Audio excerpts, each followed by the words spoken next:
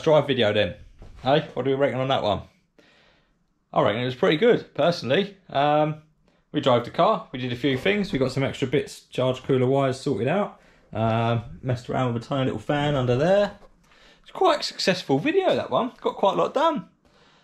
Anyway, moving on to tonight's video. Turbo, open header. What is not to love about an open-headed turbo car?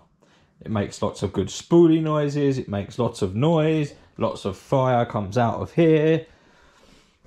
However, as you have seen, the neighbours get a little bit upset about it, understandably. Also, although technically in this car, that still does pass an MOT in regards to emissions, etc. Noise is probably a little bit questionable. The fact that this exits where it does exit, and the fact that there is vents here, which will suck air in, and there's that big hole there, although we will be covering that up, means it's not going to pass, because there's the potential for the exhaust fumes to travel into the cabin and kill me, which we've almost I've mentioned it a few times on the channel before. That's nearly happened before. And it's not lightly when I say that. It genuinely did nearly happen. I was quite ill for quite a few days. But yeah, brushing over that. That's where we're at. So, we love a turbo open-headed car. We can't have a turbo open-headed car all of the time. Now, I'm not saying that this little piece of action here isn't going to see the racetrack, or it's not going to see, it's definitely going to see Santa Pod. It's definitely going to see the dyno. Might see the odd racetrack, although that will be, well, almost certainly, I've not tested it, but almost certainly will be over the decibel limit for most racetracks. So what we're going to do about that? What we're going to do about that is we are going to build a full exhaust for the car. It's an exhaust that means we can drive it reasonably on the road without too much noise. It will meet track limits on track, although it will hold back the power a little bit. It'll also pass an MOT, etc, etc. So, stop waffling. There's a box of lots and lots of exhaust bits. I've got one silencer. It's a very big, long silencer because, gents, we all know length matters. So yeah, a nice long exhaust centre box there. And I've got a offset, no I haven't, it's down there. And I've got an offset centre box down there. In this box over here, I have got 3 lengths of 2.5 inch pipe, which, yes, that's 1/2 inch too small. The turbo outlet is 3 inch, and ideally I would run a 3 inch box all the way back. But I need to get that down there, round the back of there, and out of there. At 3 inches, that doesn't leave us a lot of room. So, by sacrificing 1/2 inch on the diameter, we gain an awful lot more room, an awful lot more flexibility. It also means that the pipe is not tight against things, because it's going to get hot, and I don't really want hot stuff next to stuff that shouldn't be getting hot. So, by sacrificing 1/2 inch, that kind of solves most of those problems. So, I've got 3 lengths of that, which gives us a little bit to spare, basically. I've got some elbows. I've got some 45s. And although I've got enough pipe to make my own pie cuts, the exhaust shop sells laser cut pie cut pieces, as you can see, for like, I think they were like £4, like all in for the 4 bits, like £1 each or whatever. So seeing as I was buying stuff anyway, I thought I might as well get 4 very nice laser cut pie cut pieces. And then if I need to make any more, I can make some more, but I've got 4 to start with anyway. So yeah, 2 elbows, 2 45s, couple of pie cut pieces, 2 V-bands, 1 3 inch, obviously he's come off the turbo housing, 1 2.5 inch. Yep, 2.5 inch. I was panicking there, I thought I looked a bit small, but that is a 2.5 inch. The plan is to come off the turbo on a V-band down pipe, and then have a V-band at the bottom of the down pipe, and then the exhaust round the back. So that's why we've got 2 of those. And of course we have got a 3 inch V-band, and we need to get down to 2.5, so I've got a cone reducer, which is actually really quite a nice little fitting. Fits in there, real nice. Just straight off the V-band, straight down to 2.5 inch. Should still flow quite well. And of course, a flexi coupler, because Although, to be honest, it probably doesn't need the flexi given how solidly mounted the engine is. A little bit of give is never a bad thing. So I've now waffled on for a full 5 minutes and 12 seconds. So what I'm going to do is shut up, put up, get the car up, get the welder out, start tucking some bits together. And once I've got it kind of tacked together down there, I'll catch up with you guys and see where we're at.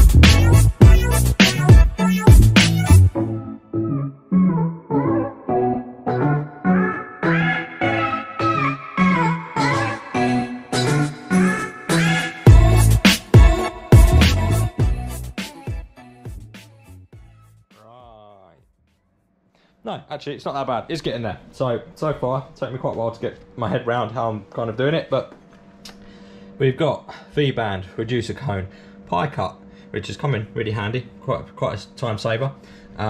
Straight piece of pipe down to there, which has got a little bit of an angle on here, just to try and make that, I think it was about 6 degrees I needed to make up, so just trim that edge a little bit. That goes down to there, which then goes to said 45, which is going to go straight down.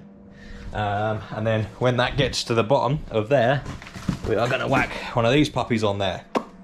So I am going to, that's all kind of tacked up as good as it needs to be. I'm going to jack the car up so I can slide underneath, see where this is going to get positioned, and then make up a pipe to go between the two. And then what we're going to have to do is work out if I can remove this down pipe all in one piece, because it needs to be removed all in one piece without removing the turbo and all the other poncy stuff around it. Kind of thinking it should come down, like down and out quite nicely, but we'll see. So yeah, right, car jacked up. I'll see you in a minute underneath. Okay, car is jacked up. Jacked. Car is jacked. Car is jacked up. Right. I remember my lights tonight. Well, I've actually had the lights down here since the wheels video, if I'm honest with you, but that does mean that when I scoot under here with you all tonight, you'll actually be able to see what's going on rather than some just dark, horrible mess. And there he is. So the idea is, exhaust is obviously going down the tunnel that way somewhere. So we need to put a piece of pipe on there that's going to come down to roughly there, I guess. I probably should offer the exhaust box up ahead of time so that I know where I'm meant to be connecting this to. So yeah, that's what we're going to do. I'm going to put a piece of pipe on there that sticks out really long, just with a very weak tack on it, so that I can work out what's what. But excuse the two cables that are going underneath the exhaust, because they are going to be rerouted. That is the engine ground and the power to the starter, I believe. Power to something. I can't exactly remember what is what now off the top of my head. I think one's battery ground, one's chassis ground, actually, if I'm honest. But they obviously are going to be removed and repositioned elsewhere where it's not going to clash and get melted by the exhaust. So that actually gives us quite a bit of room. The only thing that's in kind of firing range is the starter motor, which, oh, see, that's got a very weak tack on it, I just moved it, which we might make some sort of heat shield up. I mean, this is all obviously going to be heat wrapped anyway, so we'll see where we go with that. Fingers crossed we don't cook any starters. It is only a standard Zetec starter anyway, so if we do, it's not exactly extortionate to replace. Can't talk tonight. Replace. It's not like we got a Wasp starter or something in there that's like 300-400 quid. That was like 20 quid from the scrapyard. So we are all good to go. Right, I'm going to pop a bit of pipe on that. Then we're going to offer up a box over there. And realistically, this is when I need like a proper ramp, really, because I've got the car jacked quite the way up. Well, as far as I can jack it up on the front, of course, put the jack a bit further under and lift it a bit more, give myself a bit more room. Might do that. That might be a good idea. Right. Scoot out. If I put you there like that and position that like that, ready for cool cinematic exit shot, or I'm just going to hit my head on something. Either way, goodbye.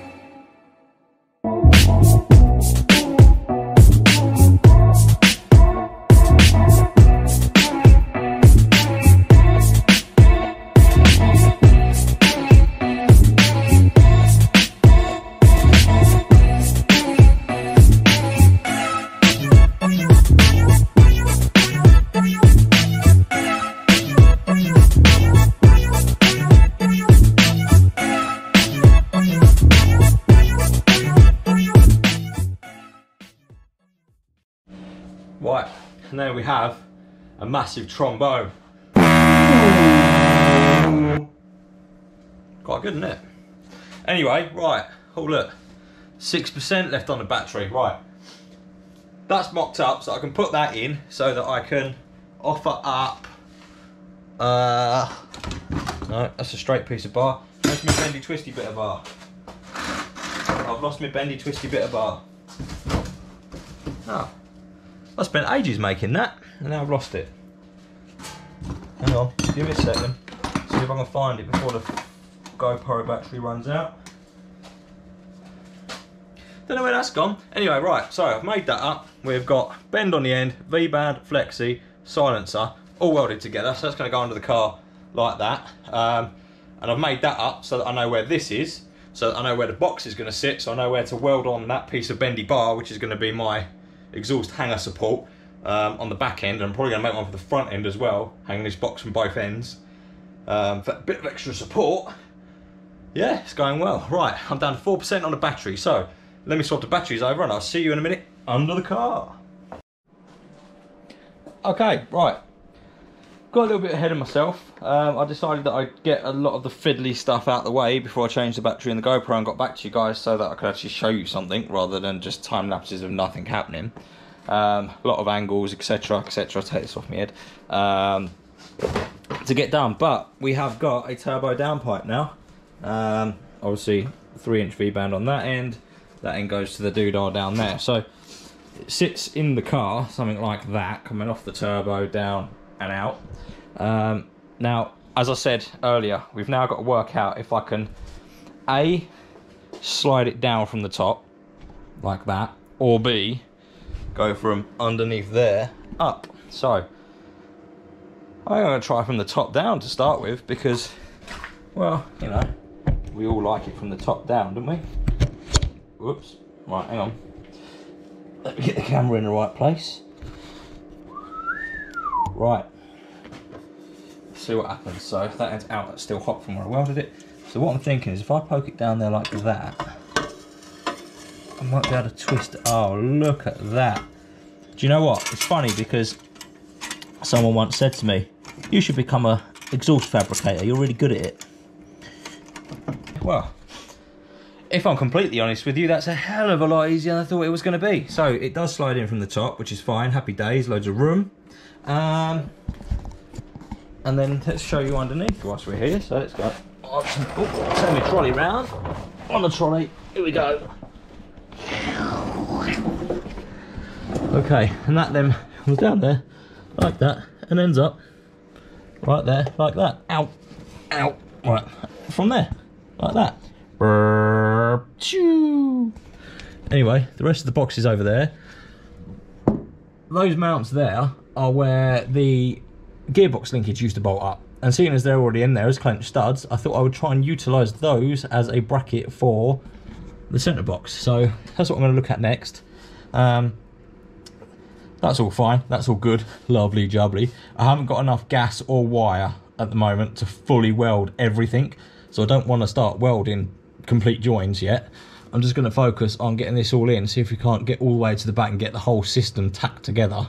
And then when I come back down here on Monday and Wednesday night this week, just sit basically weld for 8 hours straight and get the whole thing welded up. But so far so good. Right, I am going to, I don't know what I'm going to do. I'm going to think about it, and then I'll see you guys in a second. Boys, girls, ladies, gentlemen, and people called Frank. Well, Frank might be watching. Right, we have made a bit of progress, and I've just kind of cracked on with it and got some bits done because it's getting on, it's getting late. I didn't want to be cutting and shutting too much with the angle grinder too late into the, I mean, I've got the garage door shut, but still a little bit loud, isn't it, really? So this is what we've got from back here. Obviously, we're down the back end of the car now. Let me angle that light away so that you can see but don't get the glare. We've got our back box up there, side exit exhaust, as we previously had. This is a slightly better box that we've got in there this time, though. It actually fits in nicely rather than where it was before. Nice little bend down onto a 45. That's all, you know, fitted up quite nice. Straight into our centre section, which is over there. Whilst we're here, a bit of a story. You see this here, this big dent in the underside of the car? Well, originally there was a big back box here, or centre box here, and we were leaving the pub car park one evening, me and Dean, and well, it's fine when we drove in the car park, but when we drove out the car park, we went over a speed bump, and apparently the car didn't have enough clearance to get over the speed bump, which resulted in the back box hitting the speed bump shoved the back box straight backwards, and put this big dent in the car, which coincidentally threw me and Dean in, like, basically through the windscreen at the same time, as you can imagine. But there you go, fun and games, eh? Won't have that problem this time because it all fits up real nice. I just need to tack in this joint here because that's not tacked yet. And once I've done that, I can lower the whole car down and see what it looks like level wise, because I think it's fairly level, but obviously with the car jacked up on this angle, it's difficult to tell how level it is. But you can see, like, it doesn't sit down below anything. It's really nice and tucked up there, so plenty of ground clearance given that the car is really quite low. But yeah, I'm going to get that corner there, that bit all tacked up, drop the car down, we'll see what it looks like, and then I will probably drop the front pipe, the turbo downpipe, off and start welding that, because it's getting late, so I don't want to be cutting too much and pissing around. I've got to work out how I'm going to suspend the rest of this later on as well, but I want to buy a few more bits of tube and whatnot to be able to actually make those mounts up properly. So yeah, that's what I'm going to do now, and I'll see you guys in a second.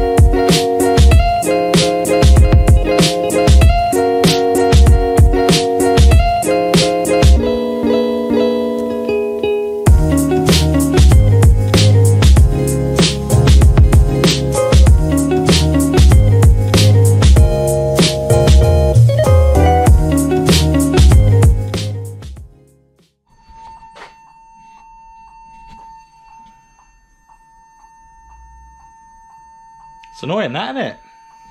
That's old Bessie over here, look. The old laptop. Thought I'd try and fire it up today to see if I could just, you know, at least get it warmed up and have a quick plug in. So far I don't want to play ball. Anyway, you have just seen a montage, time lapse, of a mammoth welding session that we had the other night. Got the exhaust fully welded. I also managed to, don't know how well you guys be able to see it, but severely burn my hand there. So there's two lines there. Almost, probably about 60 seconds after I'd just run a really nice bead, I went and touched it with my bare hand, because, you know, that's exactly what you should be doing after you've welded your exhaust. Anyway, stop yapping, down to business. Exhaust is welded and it's all in. Downpipe is all wrapped up nicely. That shoots off down there really nicely. Just put my hand in front of that light so you get rid of the glare. Shoots off down there really nicely. What I did manage to do though, not only did I manage to fuck it up once, but I managed to fuck it up twice, was these brackets that I made to try and, that's really annoying. Sorry about that, it'll stop in a minute. Was these brackets that I made. I managed to ruin them, so I cut them off and I started doing them again, and then I ruined them again, and then I cut them off a third time and realised I ain't gonna work that way. I was probably trying to overcomplicate it, so I did what any good car enthusiast would do. I went to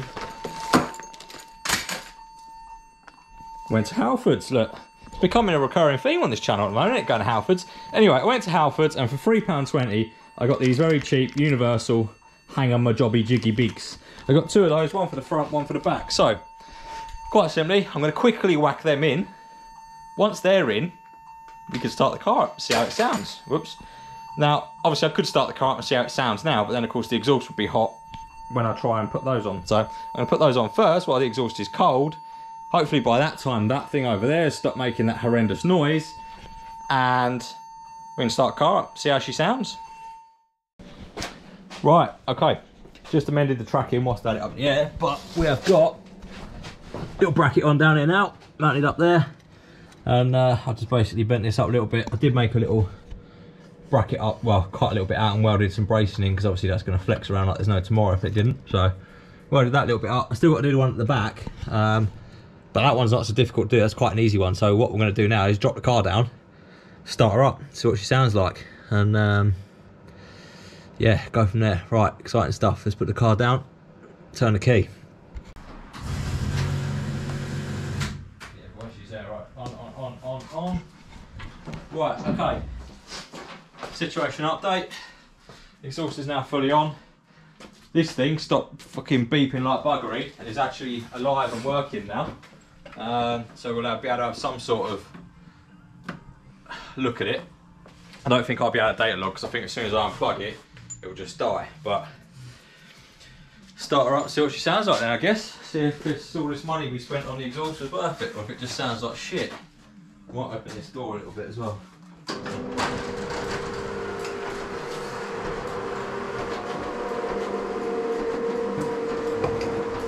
Right, away we go. You ready?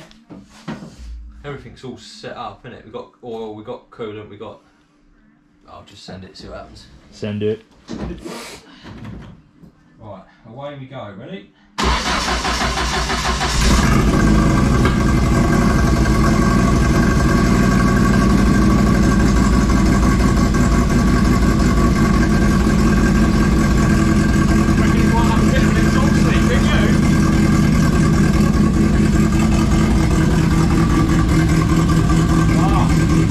Wastegate's wide open.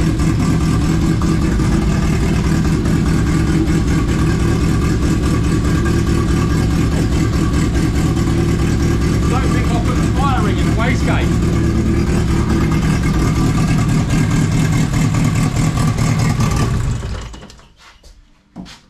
Don't think I'll put the firing in the wastegate, because the wastegate's holding open. Brutal. Let me have a look and see. What do I need for that? 13, isn't it? Right, so situation update. I've lost the fire ring. It's gone.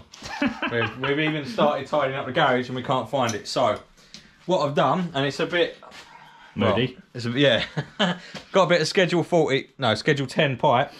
Basically made another one. It's a bit rough, a bit ready, but it seems to do the job. It'll be good enough for the time being, and I'll just have to ring the guy up that I got the wastegate from and ask him to send me out a new firing. I have a feeling I might have thrown it away whilst I was tidying some stuff up, but there you go. So, right, I'm gonna get this bolted up. Where's the other bit of the, lost the downpipe now. Whoa.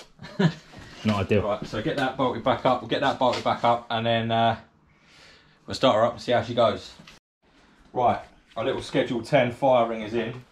It's not perfect, but it will be better than nothing. It still might blow a little bit out the wastegate, but we'll see. Let's give it a go, shall we? In theory, it shouldn't be that loud anymore.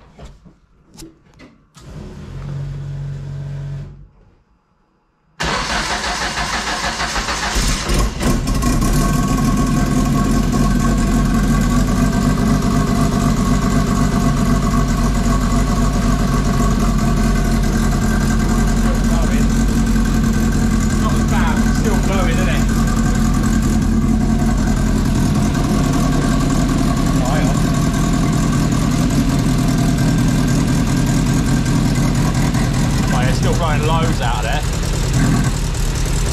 Hear it.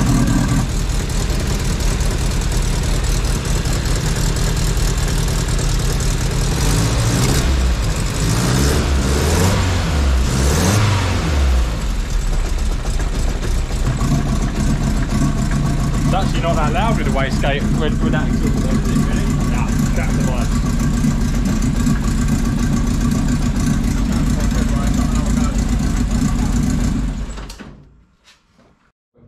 Yep. Right, okay. Third time lucky. We put another little thing inside as a fire ring, see if that'll work. I'm not sure, 100% sure it's going to work brilliantly. But I've also tightened the bolts up on the turbo flange as well, which are loose because that's blowing from there. Hopefully, might be something like. Let's see.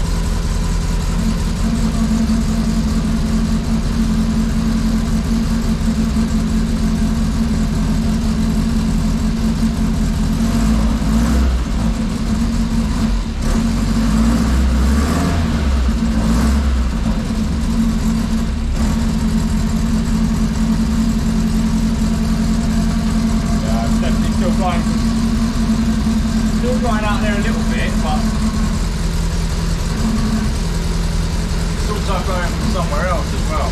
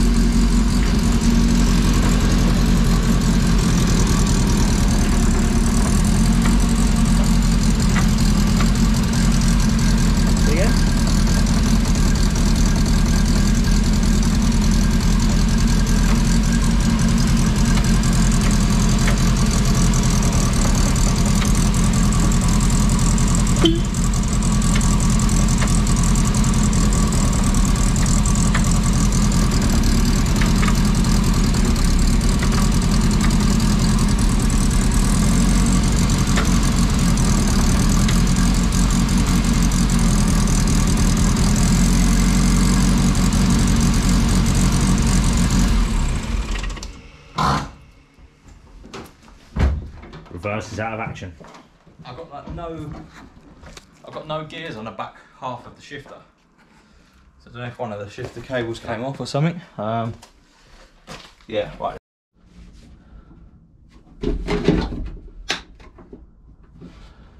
Right, here we go, ladies and gents. The problem with reverse was the fact that I actually hadn't done a bolt up on the linkage, or it come loose. So I've done that up. We've now kind of sorted the exhaust best we can. Going to give it a little drive.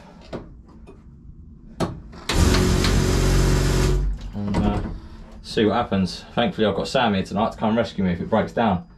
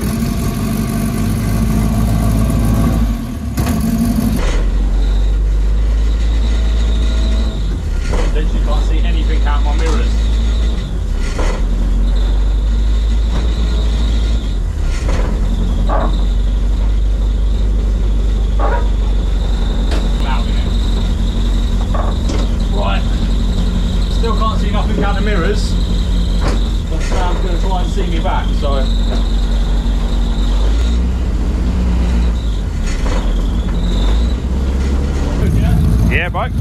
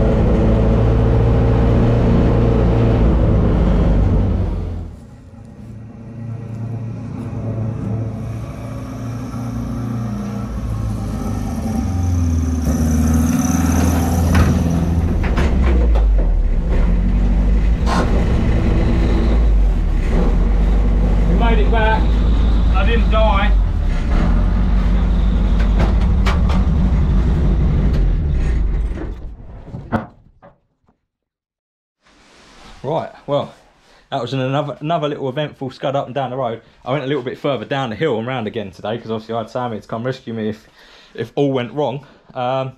It's fine cruising on and off the throttle, absolutely fine. As soon as you try and get in it, it just goes 10.0 on the AFR and just bogs right down. So it's just dumping fuel, which means it can't go. We have got what looks like, I don't know what that is. That looks a little bit like aluminium. That's quite worrying. There's like aluminium shavings there. I don't know where they would have come from though. She got nice and roasty toasty. I mean, the exhaust is red hot. The doodah thermostat's only showing 52 degrees, which cool. Looks a bit ropey in there, doesn't it? Not that warm though. It's probably about right.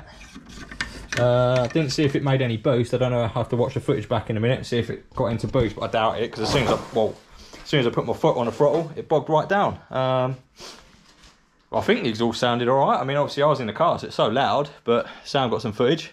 Sounded all right.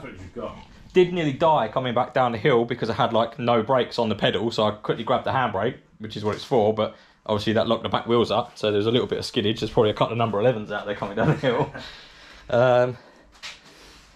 But yeah, exhaust is all in. It's leaking from this V-band. It's leaking from the V-band down the bottom a little bit, which is slightly frustrating because I paid extra money for like decent E-bands. Then they're not eBay E-bands. They're not eBay V-bands. They were like half decent V-bands from Profusion, so they should have been all right. Obviously the wastegate is still bleeding a little bit of air out because that's, you know, that's what it does. That is going to be it for tonight though, driving wise, because we did just get bollocking for the noise again for a second time in like 3 weeks.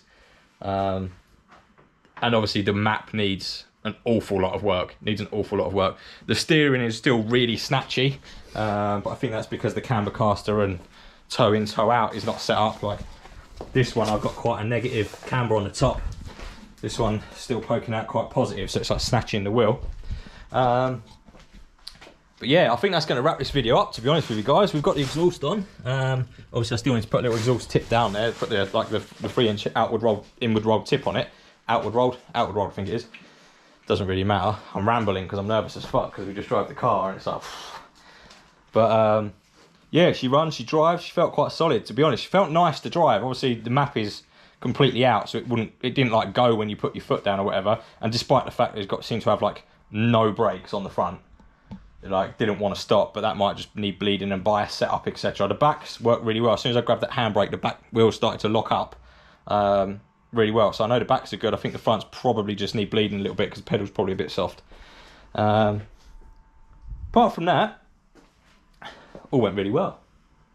Right, gonna end it off there. Like, comment, subscribe, and on the next video I might try and come down here on a Saturday or a Sunday in the daylight, and maybe try and get the laptop, if it will survive, try and get the laptop in the car to do a data log whilst we drive it up and down the hill, because then obviously that will allow us to amend some data and whatnot and see what's happening and what's not. But yeah, there you go. Right, until next time guys, thanks for watching.